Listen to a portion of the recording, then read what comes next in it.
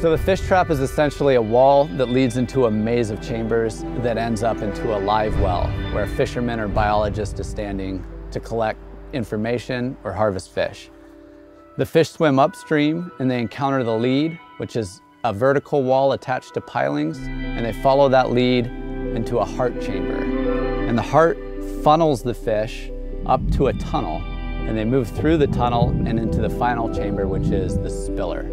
And once they're in the spiller, they can either be spilled out in the original design or moved in our new passive design, which just allows the fish to swim through one more tunnel and into a live well. And the introduction of this live well is probably one of the biggest changes we've made. And our survival rates so far for the passive chamber have been 100%. There's no measurable effect on salmonid survival for fish moving through the trap.